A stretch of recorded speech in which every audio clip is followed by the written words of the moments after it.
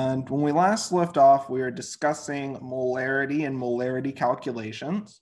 We're now going to focus a little bit on soluble ionic compounds and ion molarity.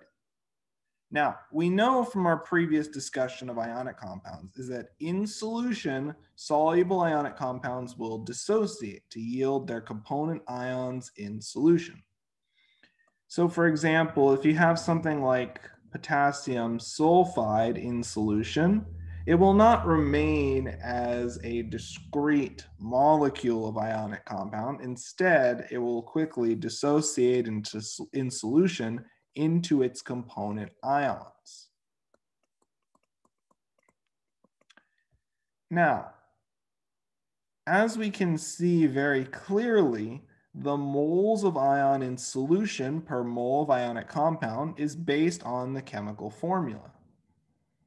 So for example, if you have a formula like copper chloride, CuCl3 aqueous, and you place it into solution, we see that in copper chloride's formula, we have one copper 3+ ion. And how many chloride ions do we have as part of our formula? 3.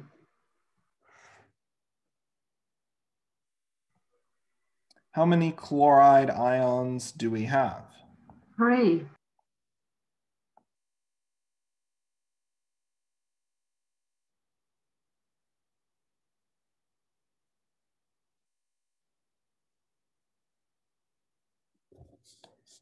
One moment. So how many ions do we have? How many chloride ions do we have? 3. Exactly right. Perfect. Okay. So as we can see, based on our chemical formula, we can determine the number of ions of each cation and anion that would be generated as our ionic compound dissolves and dissociates in solution.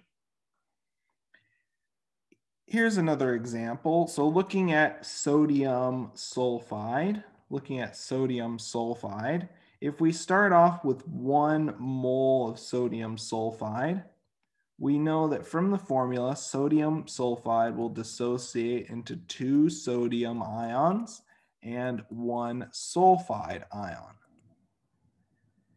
In other words, we know that the moles of sodium plus ion are equal to the moles of sodium sulfide times our formula ratio, which is 2 moles of sodium plus per 1 mole of sodium sulfide, which would give us 2 moles of sodium plus. So from this, we can relate the molarity and moles of ionic compound to the molarity and moles of ions using our formula ratio, just like we've done in previous chapters when we relate the moles of a compound to the moles of an atom or ion. Does that idea make sense?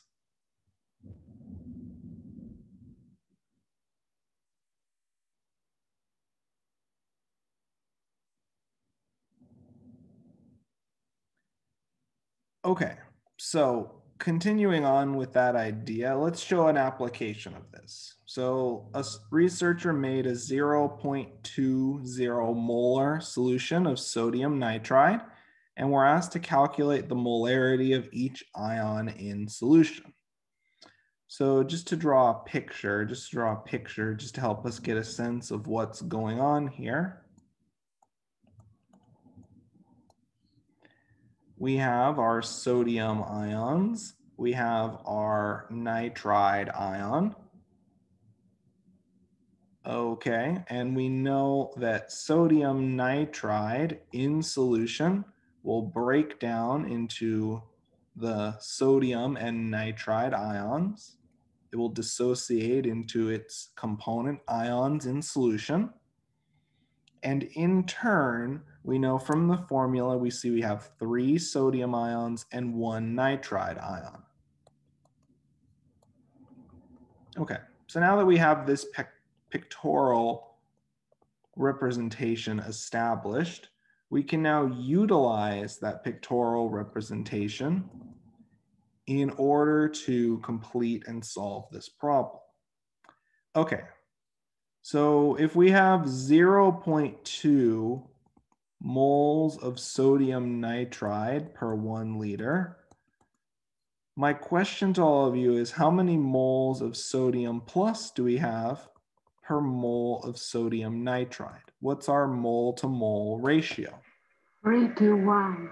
Yep, exactly right. We have 3 moles of sodium per 1 mole of sodium nitride, and that in turn gives us 0.6 moles of sodium plus per 1 liter. We can repeat this same calculation for nitride.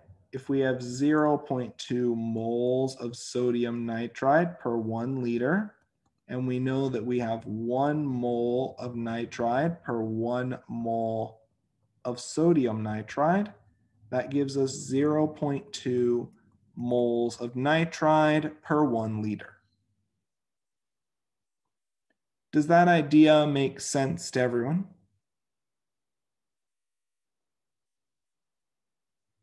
Perfect. So then let's apply what we've seen previously, and let's work through the following example. In this case, a researcher made a 1.50 molar solution of cesium sulfate, and we're asked to calculate the molarity of each ion in solution. So let's take about 4 minutes to work through this example. We first need a viable, reasonable formula for cesium sulfate. And once we have the formula, we can start to use our formula ratio to solve for the concentration of each ion in solution.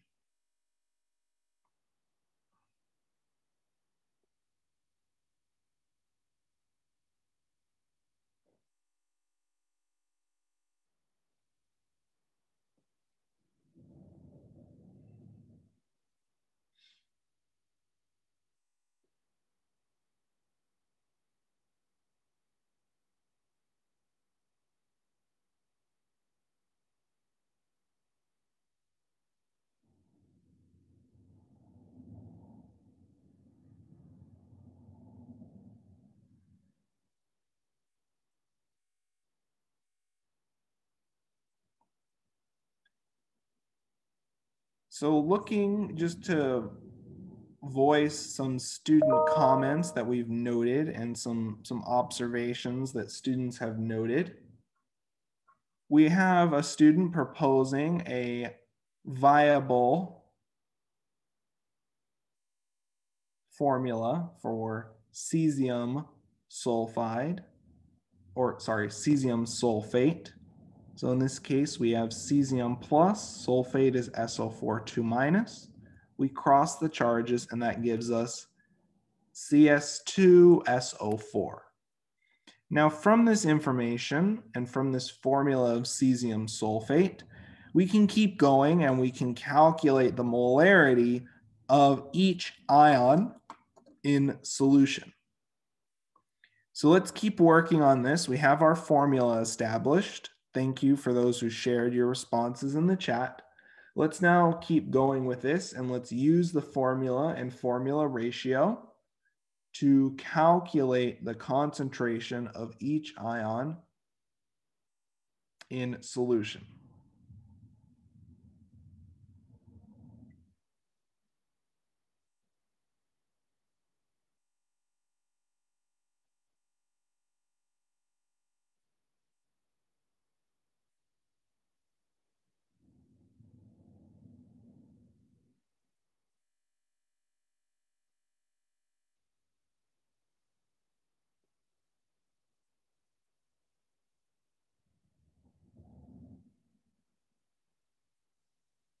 And we're starting to see some responses in the chat for the ion concentrations. Let's try to get a few more proposed responses in the chat from other students in this class, and then we'll discuss in about another minute to a minute and a half.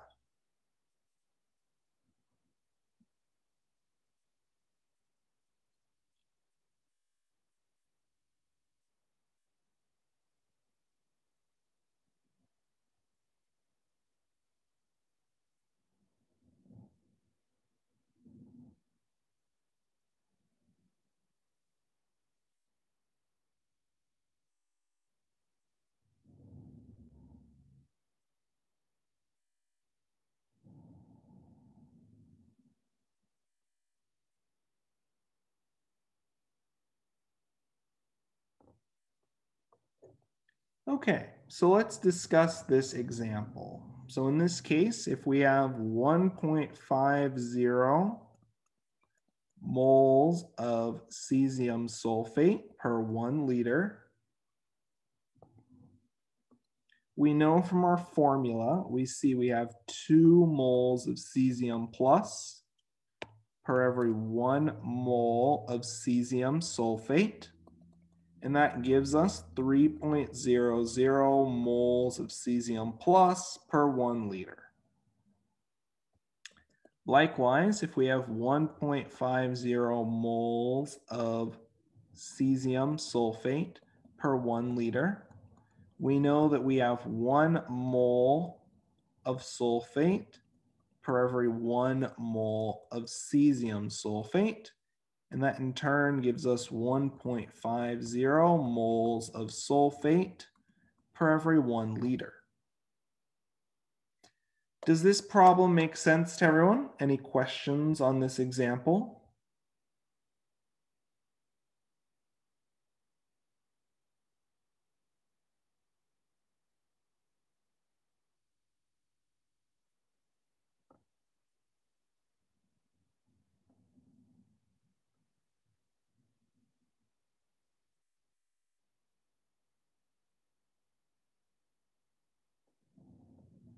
Okay, so let's keep going now and let's keep building on this idea, and let's talk next about solutions and dilution. So if we think a little bit about a picture of what a dilution looks like, first let's define what a dilution is. It's addition of solvent to a solution to ultimately change its final volume. Now, during a dilution, if all we're doing is adding solvent, the moles of solute does not change during a dilution. So for example, we have 5 moles of, let's just say sodium plus ions in 1 liter of solution. If we then add an additional liter of solvent,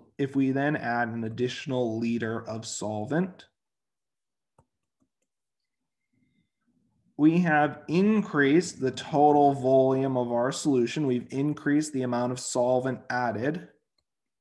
But at any point, have we changed the amount of solute dissolved? Does the number of solute molecules dissolve? Does the moles of solute change in this process now that we've added additional solvent? No. It does not. Exactly right. We're only changing the amount of solvent. The moles of solute do not change during a dilution. As a result, we can write out the moles of solute as the molarity times the volume. And we know that during a dilution, since the moles of solute does not change, the moles of solute at the start of our dilution must match the moles of solute at the end of our dilution. Now, we can take this one step further, and we know that when solutions are mixed, the final volume is the total volume of each solution. So for example, if you start with a liter of solution and you add an additional 1 liter of solvent, your final volume will be the sum of your initial volume and the volume of solvent added. So we see 1 plus 1, we'd have a final volume of 2 liters. So you can figure out your final volume by taking the volume that you initially start with for your solution plus the volume of solvent that you added. Now, with these two concepts in mind,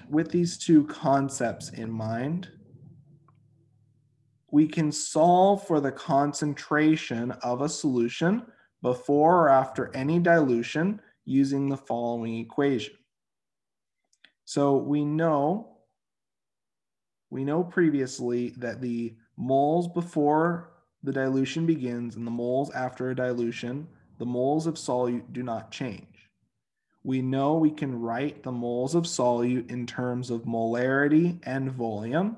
And as a result, we have an expression that relates our initial molarity and volume of our overall solution to the final molarity of our solute and the final volume of our solution. So we can use this equation to determine the final concentration after a dilution and to determine the amount of a concentrated solution that we need to add or dilute to generate a solution with a defined molarity. So this equation is based on this idea that we're only adding solvent. We're only changing the overall amount of solvent and the overall volume of our solution. This equation does not work if the amount of solute changes in any way. Does this equation make sense? And does everyone understand the limitations and parameters for this equation?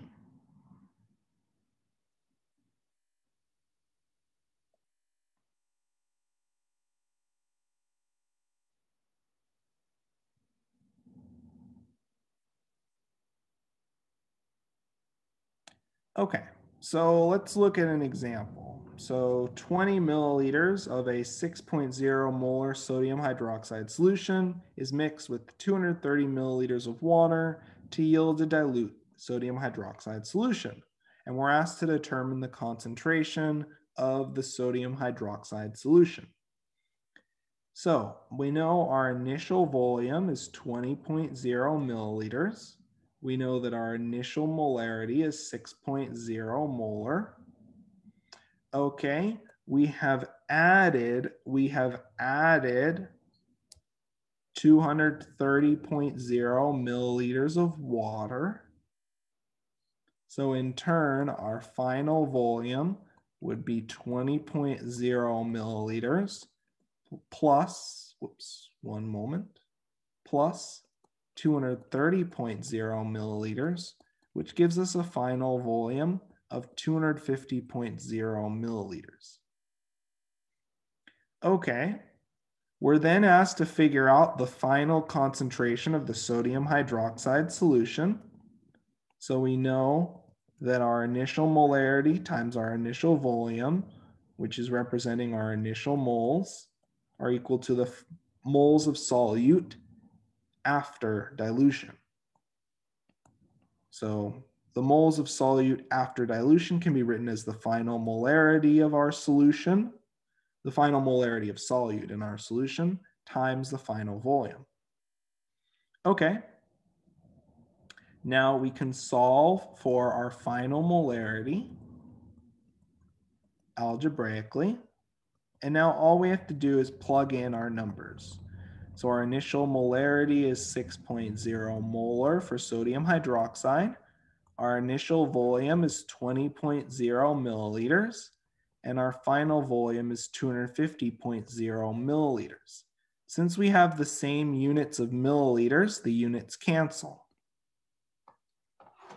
So punching this into our calculator, we have 6 times 20 over 250. And that gives us a final molarity of 0.48 molar. Notice you need to make sure your volume units are the same so that they cancel. If the volume units are not the same, you're going to need to do a unit conversion to make sure that they cancel properly.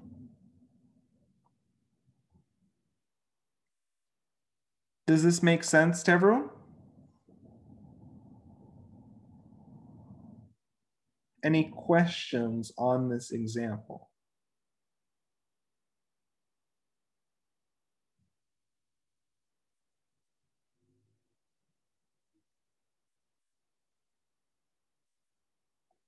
Okay. So now that we've seen a representative example, let's try now to apply what we've learned And let's work on the following problem over the next 4 to 5 minutes.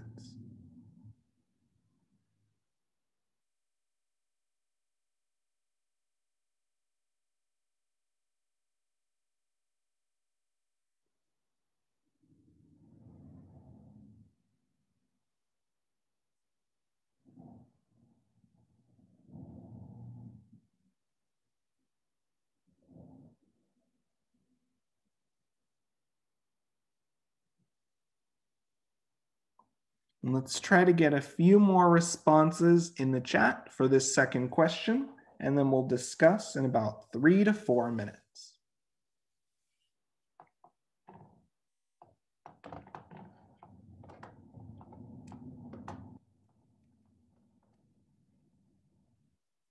And it looks like we're getting a reasonable pool of responses in the chat, so we'll give students about another minute to a minute and a half before we discuss, just to try to get as many different student responses as possible and to give students adequate time to double check their calculations in their and make sure that there are no calculator errors.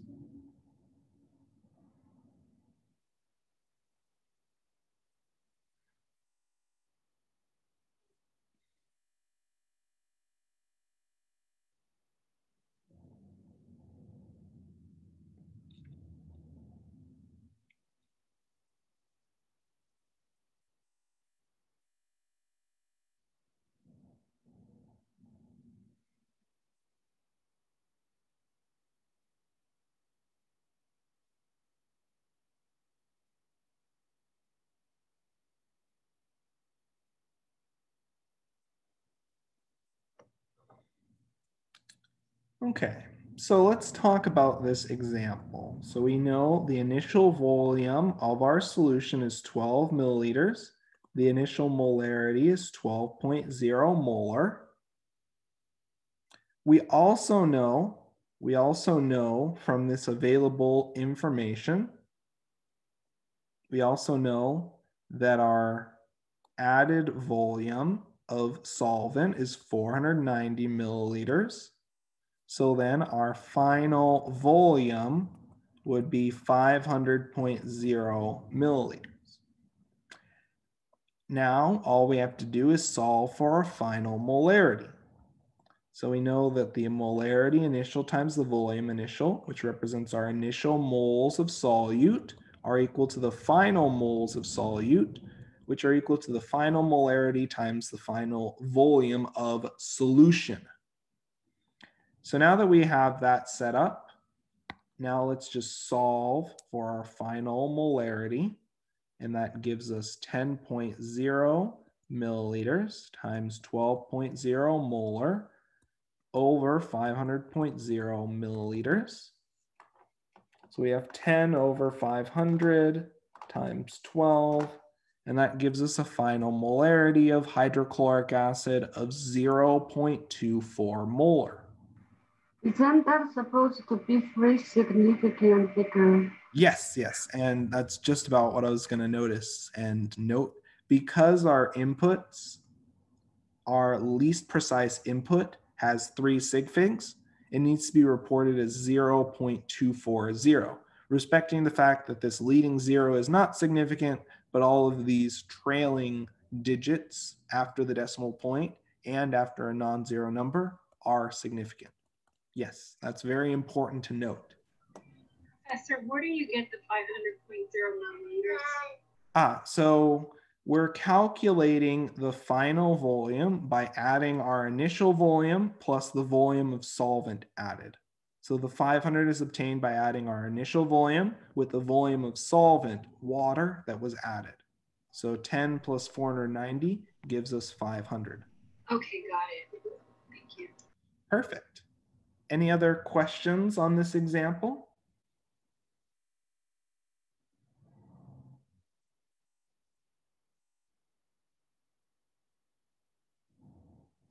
Okay, so let's now try to solve a different format of molarity question. So we have 200 milliliters of a 0.6 molar solution of potassium chloride, and it's diluted to a final concentration of 0.1 molar. And we're asked, what is the volume of this 0.1 molar KCl solution? Okay, so let's fill in what we know. Our initial molarity is 0.60 molar. Our initial volume is 200 milliliters. We know our final molarity. And what are we trying to solve here? What are we trying to solve for in this problem? In this particular problem, what are we trying to figure out?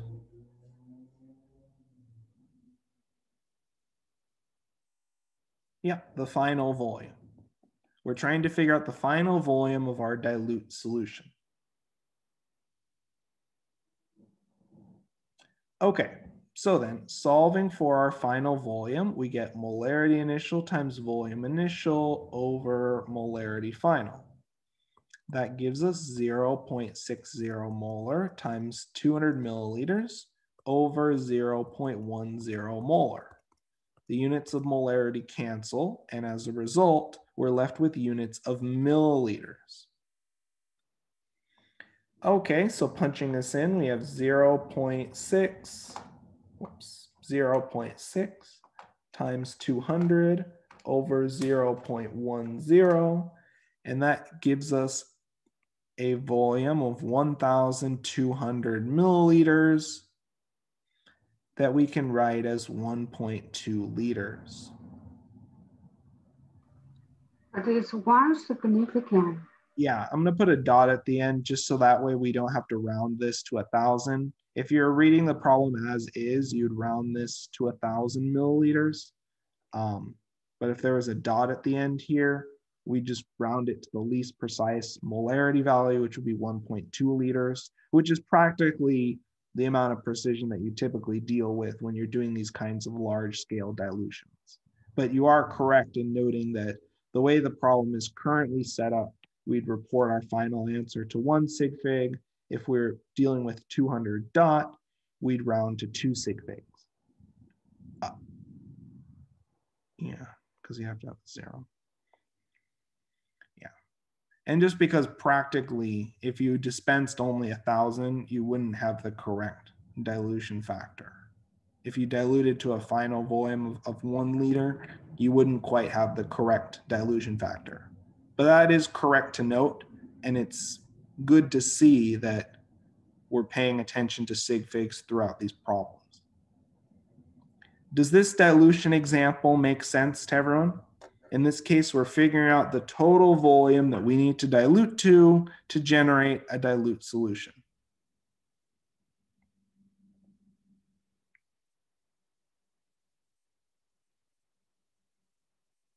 Okay, so let's now try to do an example as a class. So in this case, a student prepares a 0.15 molar sodium sulfate solution by diluting a 3 molar solution to a final volume of 100 milliliters. And we're asked what volume of this concentrated solution is required to prepare 100 milliliters of 0.15 molar sodium hydroxide. And just put a dot at the end of the 100 milliliters. So just treat it as 100 dot milliliters. So the sig figs are a little bit more precise. And that way you're able to report more sig figs and report volumes that you practically handle in the lab. So let's work on this example for about 3 to 4 minutes, and then we'll discuss. And let's try to get a few responses in the chat as well.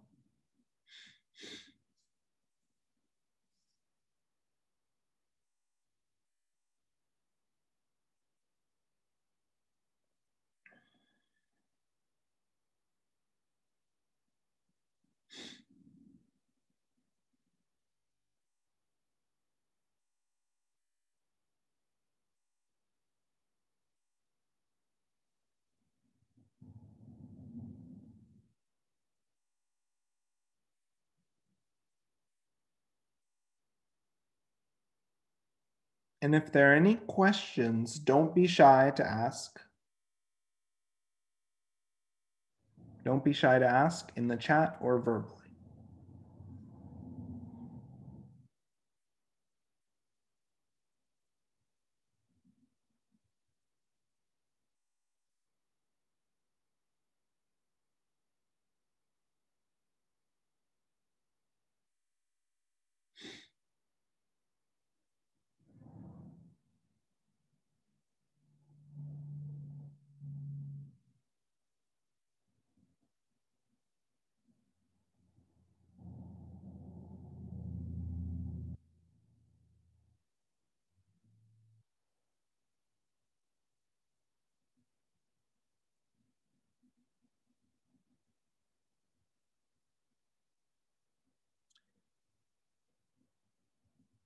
So it's great to see we have a range of responses in the chat. Keep in mind that if you're converting to liters, if you converted to liters, make sure to change the units as well as the number that you report. Let's try to get a few more responses in the chat and we'll discuss in about 1.5 to 2 minutes.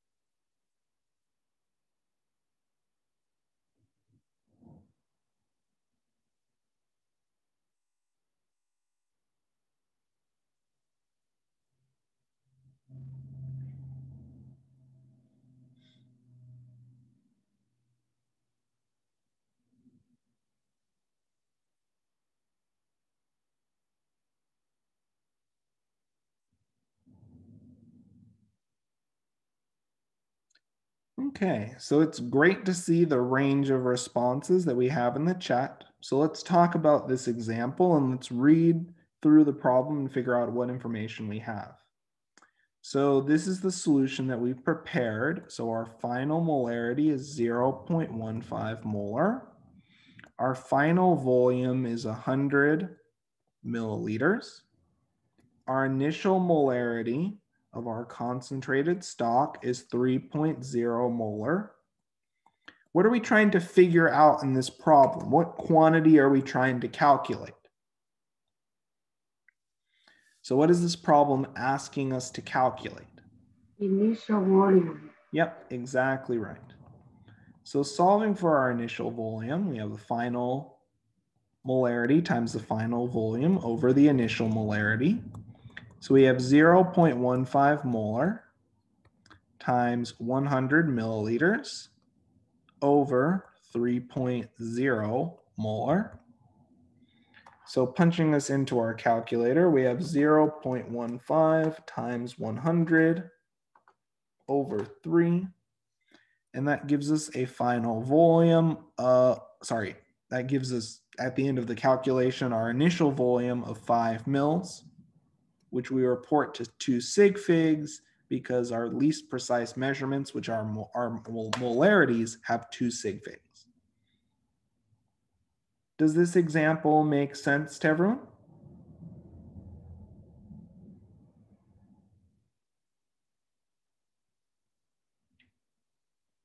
Professor, what's the good way to look at to see like what the question is asking us, what we're looking for? What's the best way to look at it?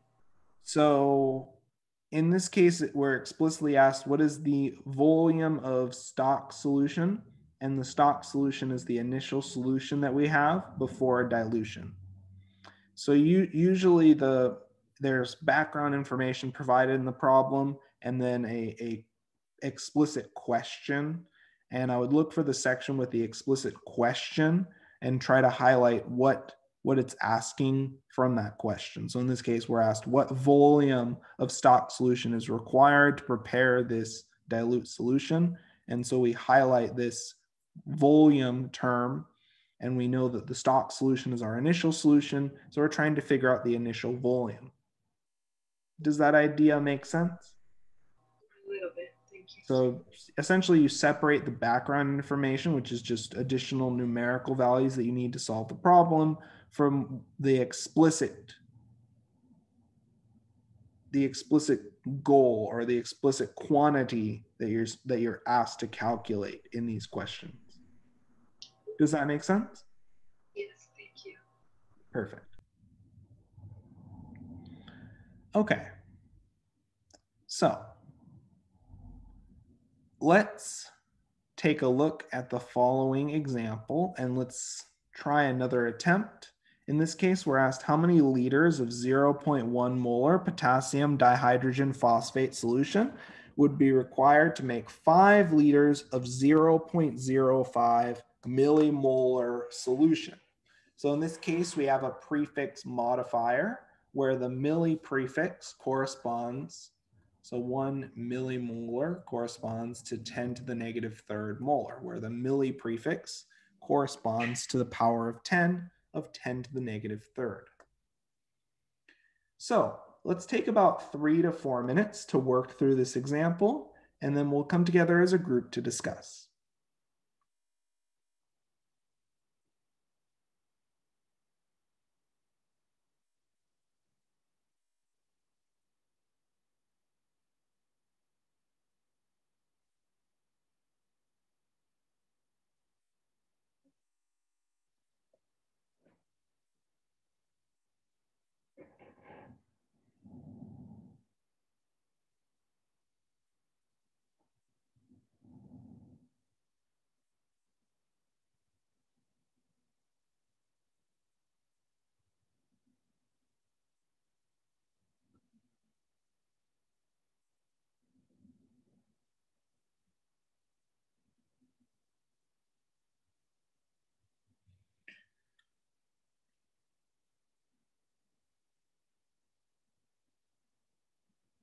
And if there are any questions as you work through these examples, don't be shy to let me know. Additionally, don't be shy to share your responses in the chat as we work through these problems. I'd like to see a range of responses from multiple students in the class before we discuss in about another 2.5 to 3 minutes.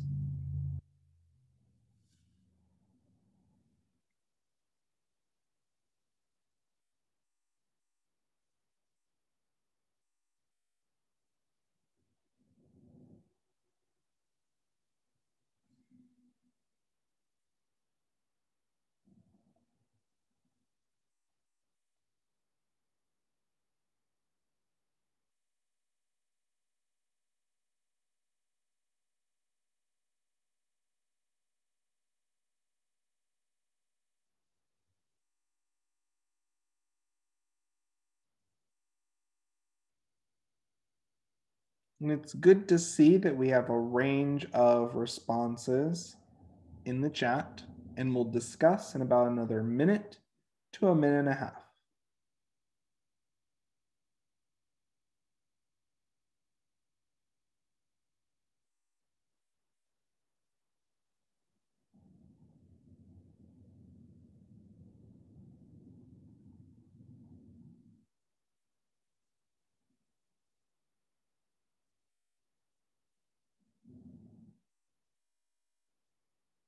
Let's try to get a few more responses.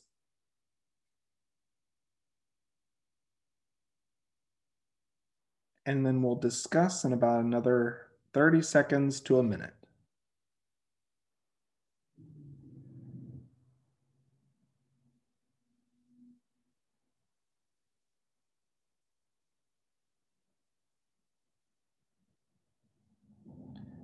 Okay, so let's discuss in this case. So we know that our stock solution, which is our initial solution, has a molarity of 0.1 molar. We know that our final volume is 5.0 liters, and our final molarity is 0.05 millimolar. So in this case, we're asked to solve for our initial volume. And we know the initial volume is equal to the final molarity times the final volume over the initial molarity, which would give us in turn 0.05 times 10 to the negative third molar, because remember 1 millimolar is equal to 10 to the negative third molar. Our final volume is 5.0 liters, and our initial molarity is 0.1 molar. So punching this into our calculator, we have 0.05 times 10 to the negative third times 5 over 0.1. And that in turn gives us 0.0025 liters. that we round to 0.003 liters, respecting the fact that our inputs have one significant figure. Does this question make sense to everyone so far? Any questions so far?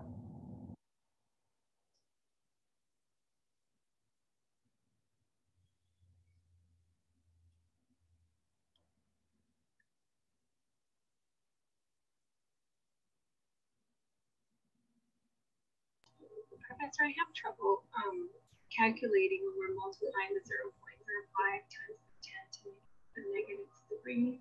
So you'd enter it as 0.05 and then you'd hit the EE button on your calculator and then enter -3. Does that work with your calculator? Yeah, doing it right now.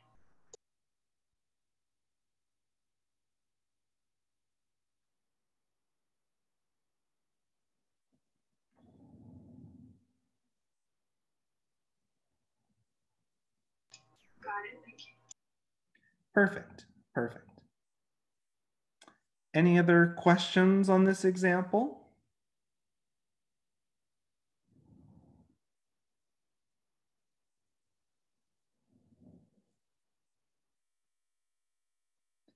Okay, so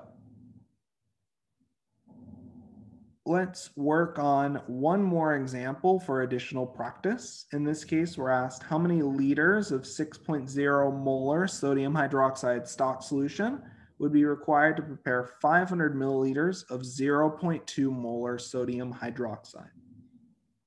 So let's work on this example over the course of the next 2 to 3 minutes, and then we'll discuss this example momentarily.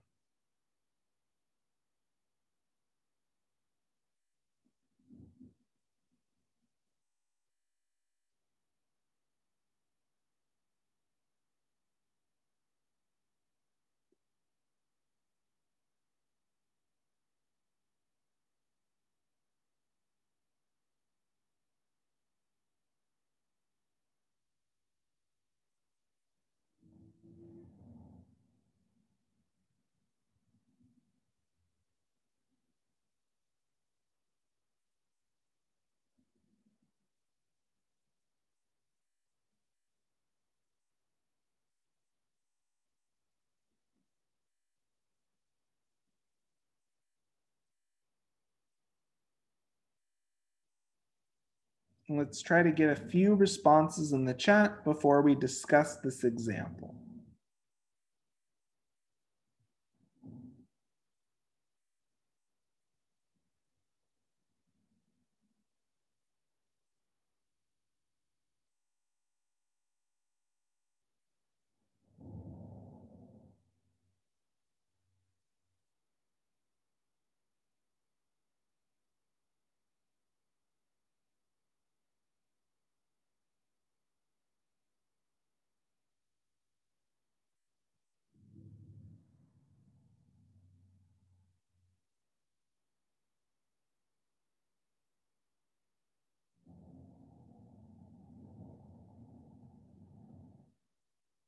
And let's try to get a few more responses in the chat before we discuss in about another minute to a minute and a half.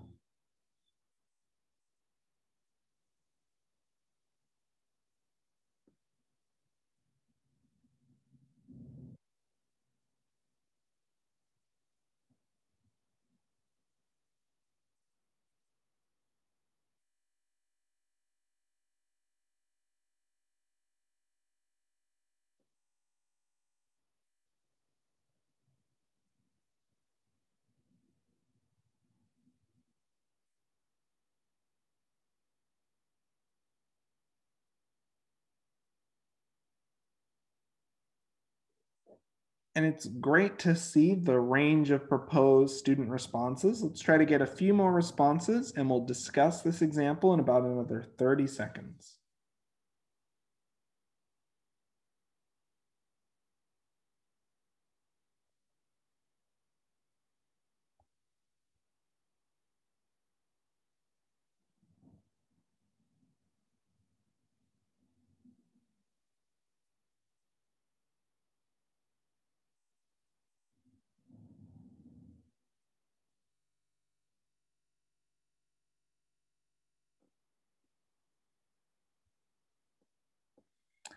Okay, so let's talk about this question. So we're asked how many liters of 6 molar sodium hydroxide stock solution is needed to prepare 500 milliliters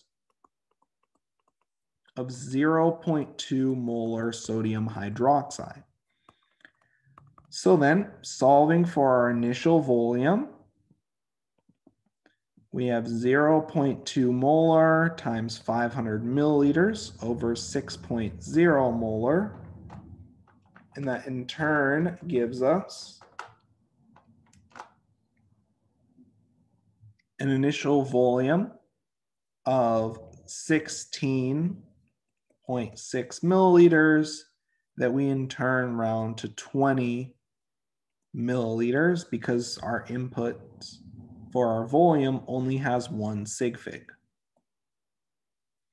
Does this example make sense to everyone? Any questions on this example? It asked for liter, so it's supposed 0.02.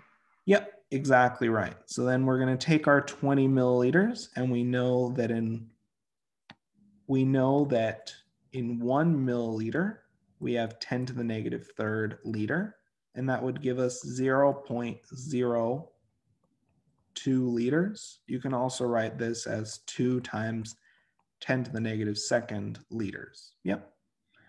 So in this case, because the units were specified in the problem, we'd have to convert our volume in milliliters to liters. Any other questions on this example? Any other comments on this example? Professor, I don't understand how you got the 20 amounts. So if we got the 16.6.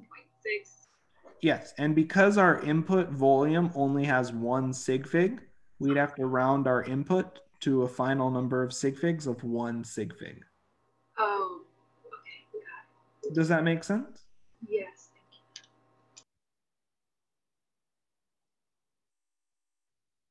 Perfect.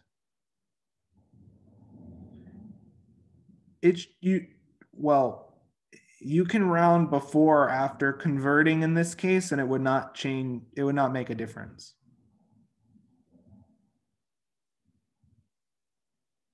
Does that address the question in the chat?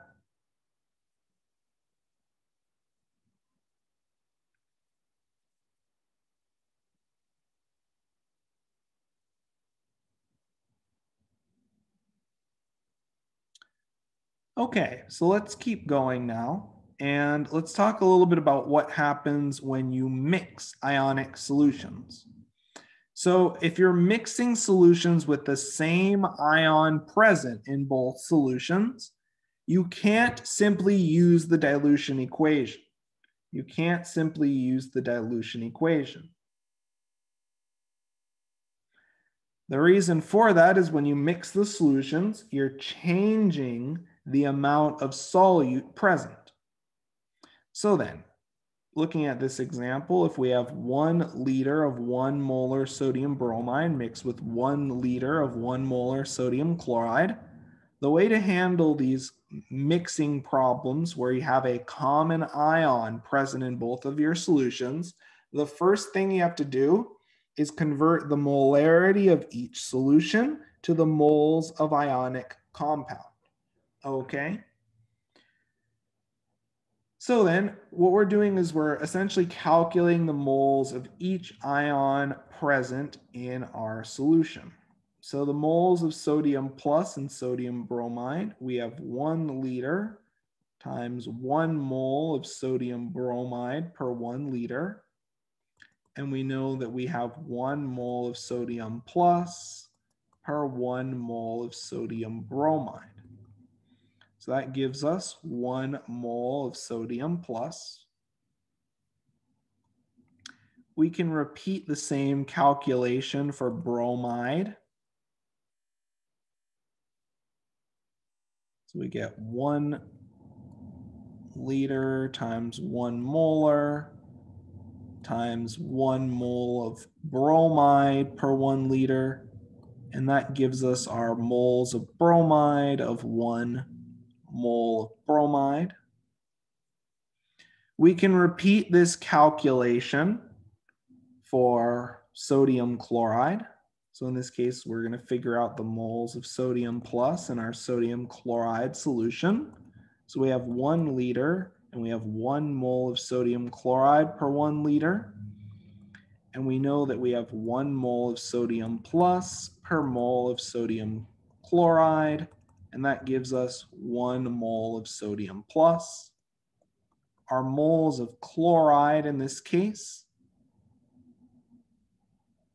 are 1 liter times 1 molar times 1 mole of chloride.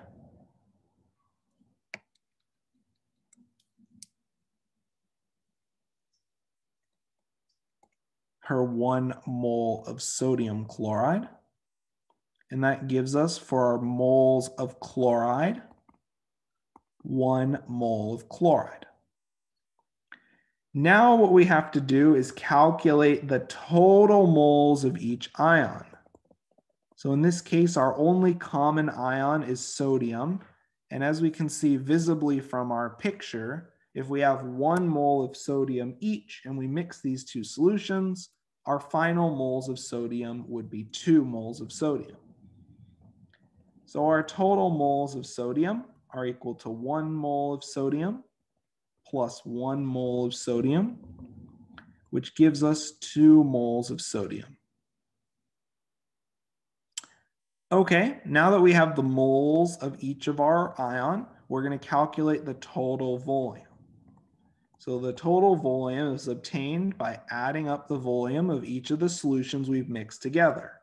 So we have a liter and a liter mixed together. So our total volume would be 1 liter plus 1 liter, which is 2 liters, okay? Now that we have the total moles of each of our component ions kept separately, we also have the total volume. We can calculate the molarity of each component ion individually.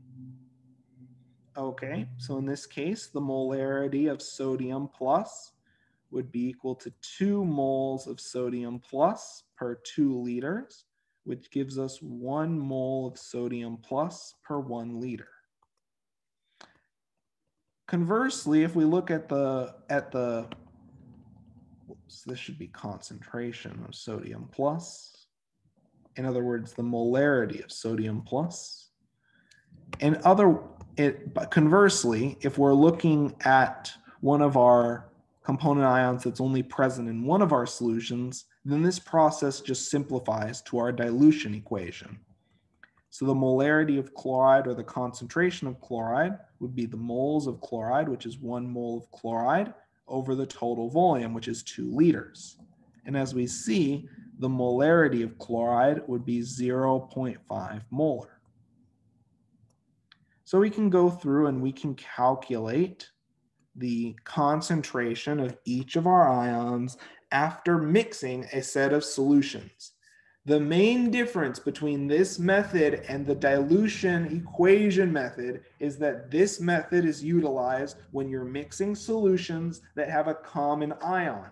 When your moles of solute, or the moles of a specific ionic solute, are changing when you mix the solutions together.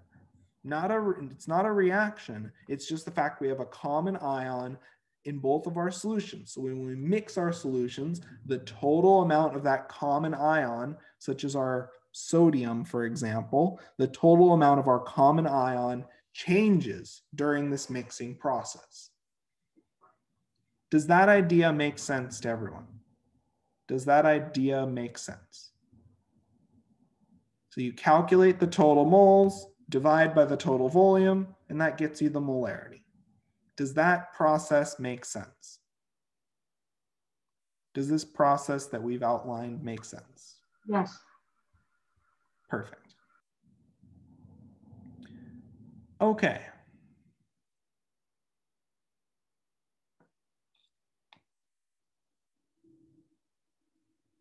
So now that we've seen an example, let's take a look at the following problem. In this case, we're asked to calculate the concentration of sodium when 0.1 liters of 0.5 molar sodium phosphate is mixed with 0.2 liters of 0.1 molar sodium cyanide.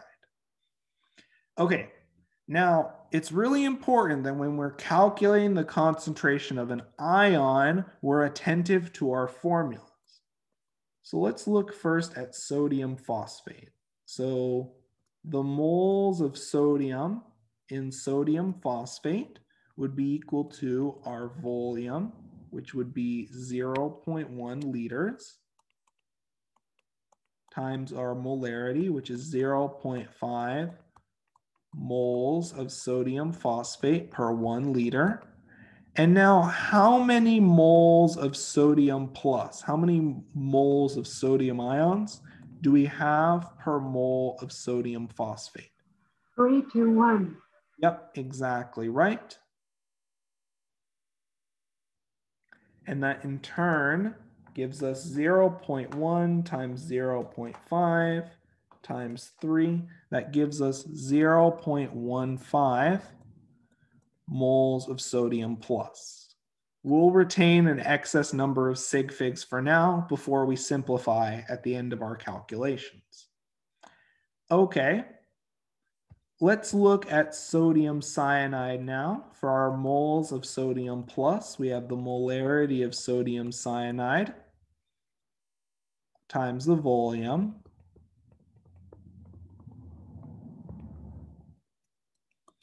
And then how many moles of sodium plus do we have per mole of sodium cyanide? What's our mole to mole ratio? 1 to 1. 1 to 1, exactly right. And that in turn gives us 0.02 moles of sodium plus. So then calculating our total moles of sodium plus would be equal to 0.15 plus 0.02, which gives us 0.17 moles of sodium plus. We also know that our total volume is obtained by adding up the volume of each of our solutions, which is 0.1 plus 0.2 liter, which gives us 0.3 liters. And our molarity in turn would be 0.17 moles of sodium plus over 0.3 liters.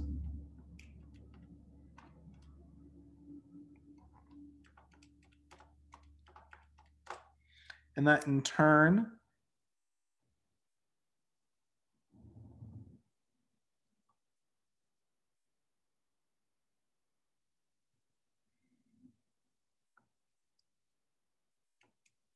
so we have 0.17 over 0.3, and that gives us a final molarity of 0.56 molar that we in turn then round to 0.6 molar to respect the fact that our input values only have one significant figure. Does this example make sense to everyone? Yes. Perfect.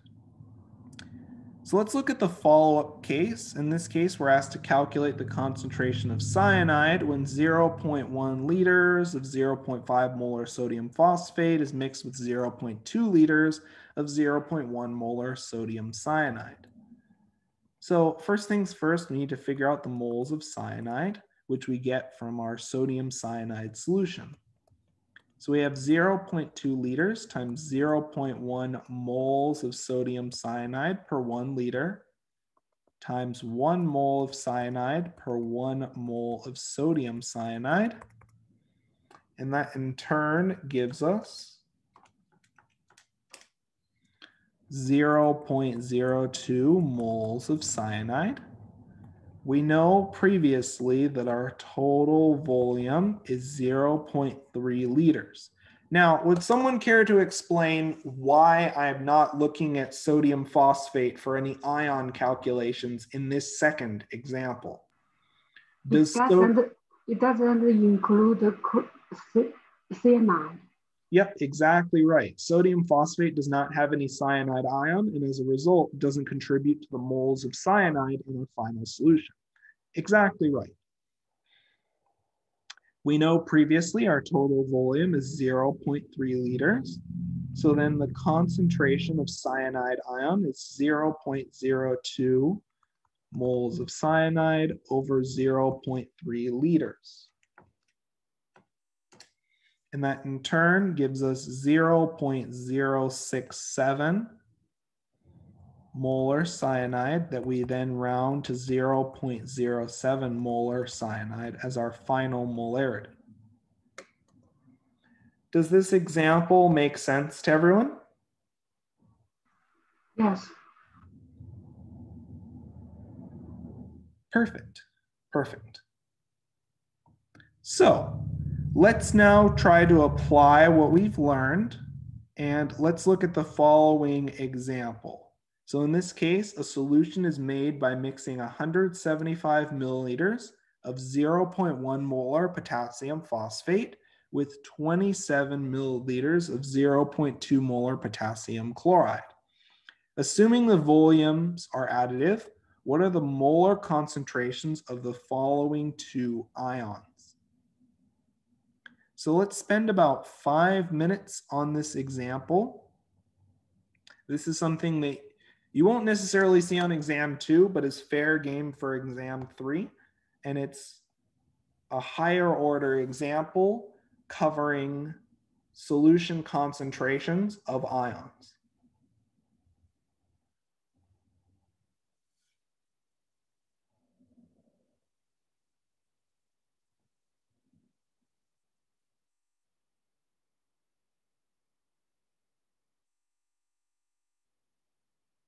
So let's spend about 5 to 6 minutes on this example, and then we'll discuss.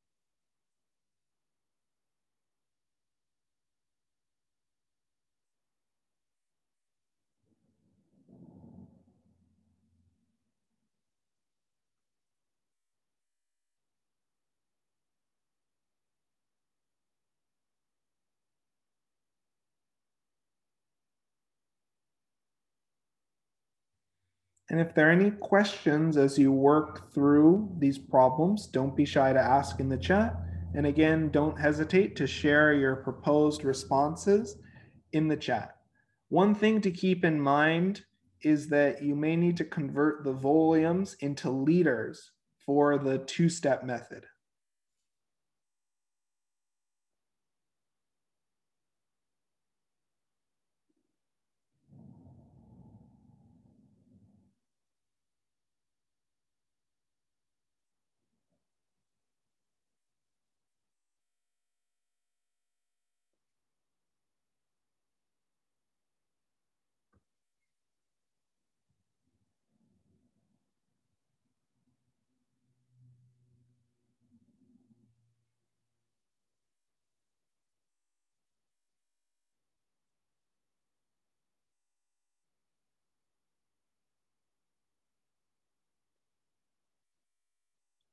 And let's keep working through this example. And if there are any questions, don't be shy to ask in the chat.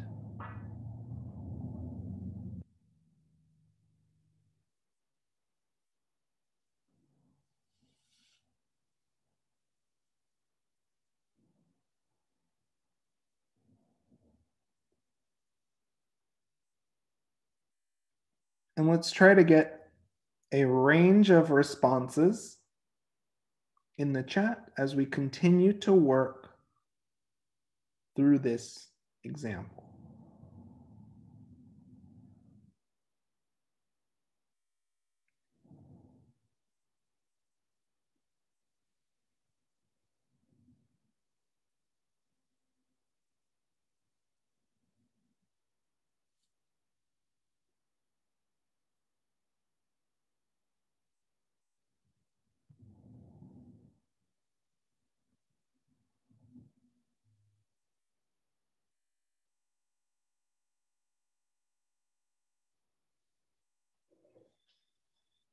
And don't be shy to ask any questions as you work through these examples, and then we'll discuss in about another 3 to 4 minutes.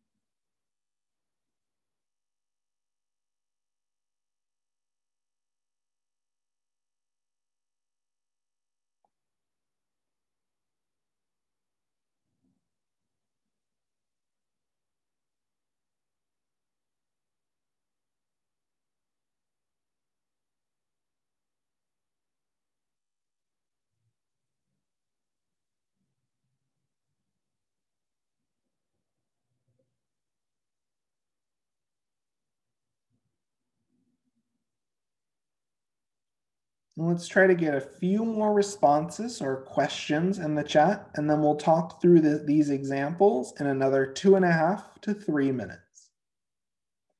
I want to give students the opportunity to work through a complete problem, similar to what you'd see on an exam.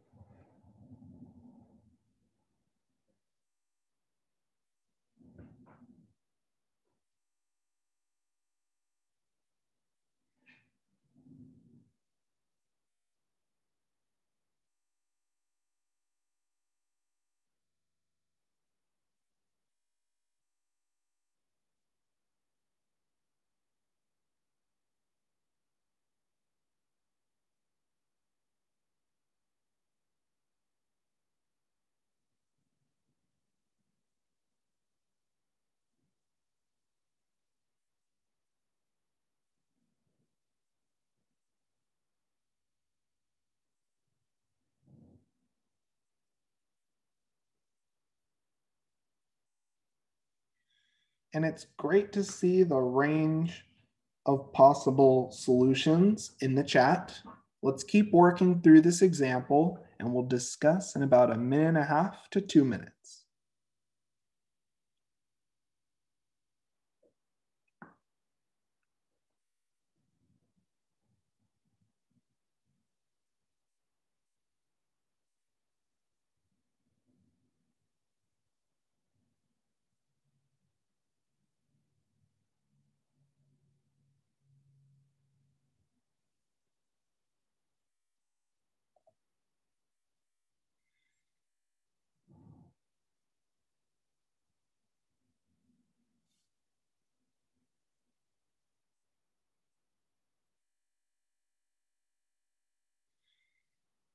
And if there are any questions, don't be shy to ask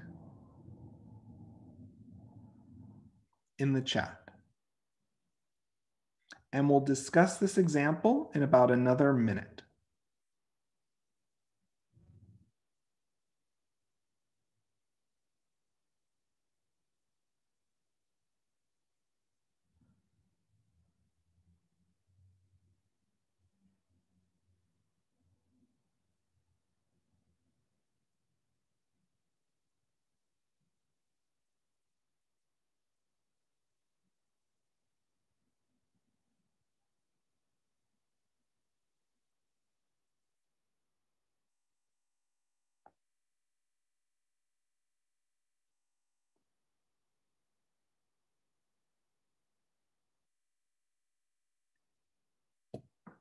Okay, so let's take a look at this problem. So looking at chloride, there's only one source of chloride, which is potassium chloride. So first we'll figure out the moles of chloride.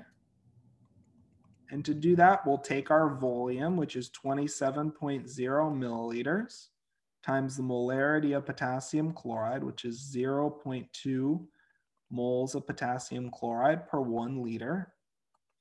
We know that we have 10 to the negative third liter per mil, and we know that we have 1 mole of chloride per every 1 mole of potassium chloride. So punching that into our calculator, our moles of chloride would be 27 times 0.2 times 10 to the negative third. That in turn gives us 0.0054 moles of chloride. So then the concentration of chloride would be equal to the moles of chloride over the liters of our solution. We know that our total volume is equal to 175 milliliters plus 27 milliliters. So our volume total in this case would be equal to 202 milliliters. And we know that there are 10 to the negative third liter per mil. So our total volume is 0.202 liters. So for our concentration of chloride, we take the moles of chloride over the total volume in liters, and that gives us a final concentration of chloride of 0.027 molar. Rounded to 2 sig figs because our moles are reported to 2 sig figs. The free sig figs. Let me check. 200, so this should be 540. Yep. Yes, you are correct. So we'd report this as 0.0267 molar. Yep, perfect. Okay, any questions on this first calculation where we're calculating the concentration of chloride?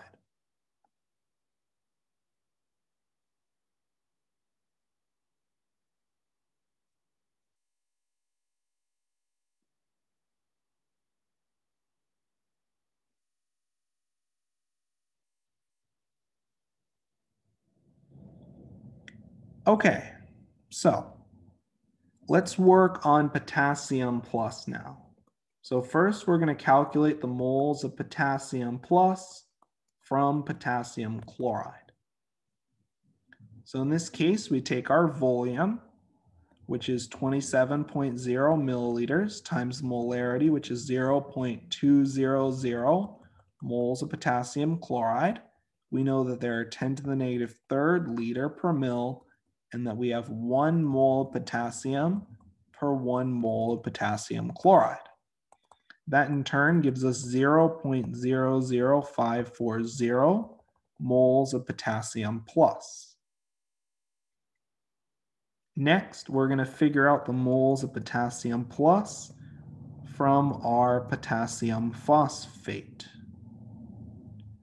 So in this case, we have 175 milliliters, and our molarity in this case is 0.100 molar.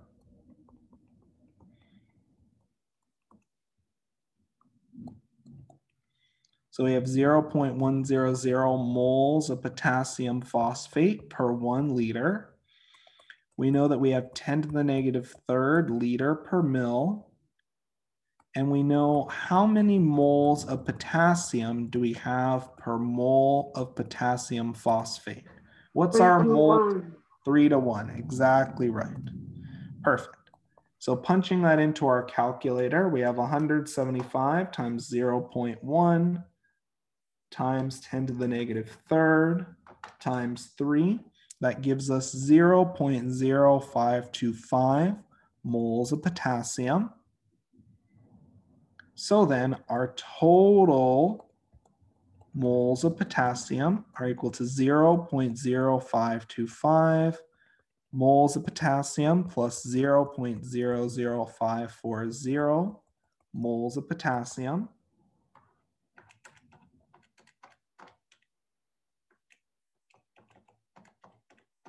And that in turn gives us 0.0579 moles of potassium plus. We also know that our total volume was previously calculated to be 0.202 liters. So then, putting that together, our concentration of potassium plus is equal to our total moles over our total volume.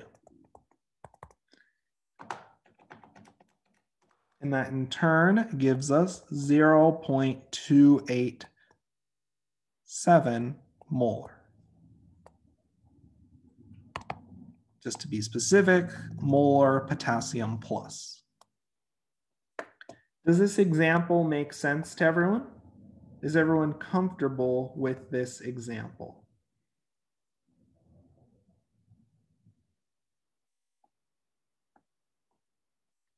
Perfect. So,